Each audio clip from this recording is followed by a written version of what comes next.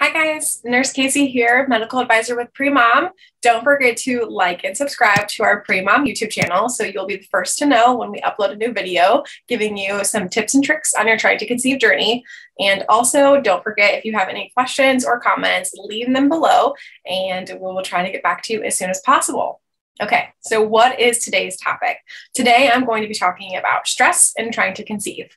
So first question, is stress a cause for infertility? No, absolutely not. So stress does not cause you to become infertile. That's not a reason that a woman would be infertile, right? Or a man would be infertile. However, can stress impact our trying to conceive journey? Yeah, it can. So when you think about it, stress produces what? Stress produces cortisol. High levels of cortisol can then affect our other hormones. So for men, cortisol can affect the testosterone, and with women, cortisol can affect progesterone. So when you think about it, when you have high levels of cortisol, those high levels of cortisol will affect the testosterone output. Now, what is needed for a man to create sperm? Testosterone. So when you have higher levels of cortisol and not so good levels of testosterone, that's going to affect the production of sperm.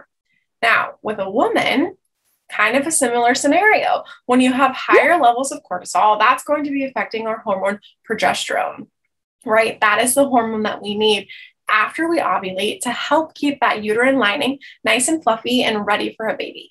So with those high levels of cortisol, if that's going to directly affect our progesterone levels and maybe keep them lower than possible or lower than what they should be, then that is going to affect our overall trying to conceive chances. So going back to just stress cause infertility, no, it's not going to be a reason that you're infertile. However, can stress impact our trying to conceive journey? Yeah, it can. So what do you do with this information, right? How do you move forward? I hate the saying, don't stress.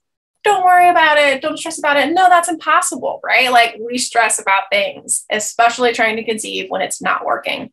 You just have to learn on your journey how to manage that stress. So what level of stress are you having on this journey and how can you manage it? Whether it's going out for exercise, going on a walk, trying to find like a new meal to cook or something just to kind of help handle your stress levels and get your mind off of trying to conceive and the stress that comes with that.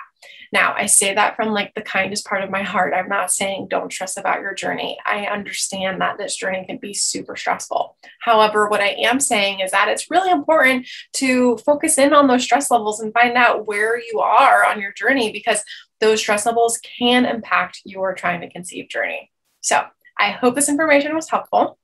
Like I said at the beginning, don't forget to like and subscribe, especially if you want first information or first word about our new videos. You can like and subscribe down below and comment if you have any questions. Have a great day.